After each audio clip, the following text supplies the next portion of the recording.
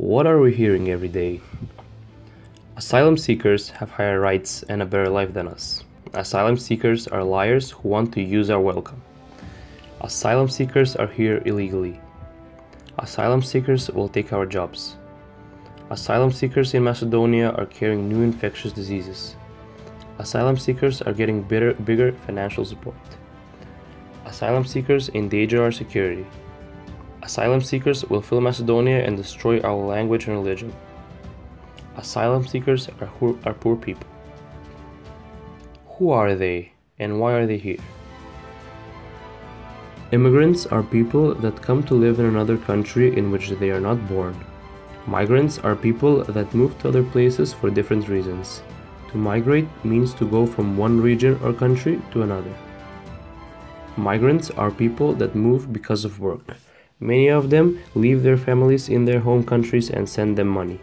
Often, they are separated from their families, sometimes for years. But some people leave their country because they are trying to escape wars, dangers, and an inhumane way of life.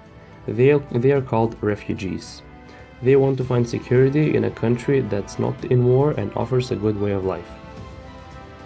A refugee is a person from another country that doesn't have citizenship of the country he is in at the moment because of fear based on his race, religion, nationality, or other.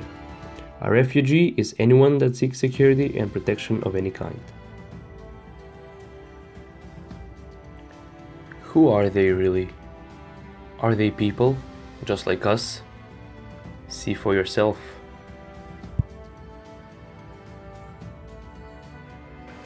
I'm Nor and I'm 15 years old. I want to be a doctor, more specifically a surgeon. Because I think it will be useful for my country. And it seems like it's important to work something useful. We arrived in Jordan in February 2014. My name is Azari and I'm 14 years old. I'm born in Homs in Syria. We arrived in Jordan on 3rd of January 2013 because of the war in Syria. I'm very sad because many people were killed in my country and I miss my friends. Here, I'm not happy because I miss my friends and my relatives. Many people have suffered, life here is difficult. We can't do big things, but we can do the little things with big love. We can help them survive, to be cured, and to feel like people. There are no limits for multiculturality and solidarity. We're all children of this world.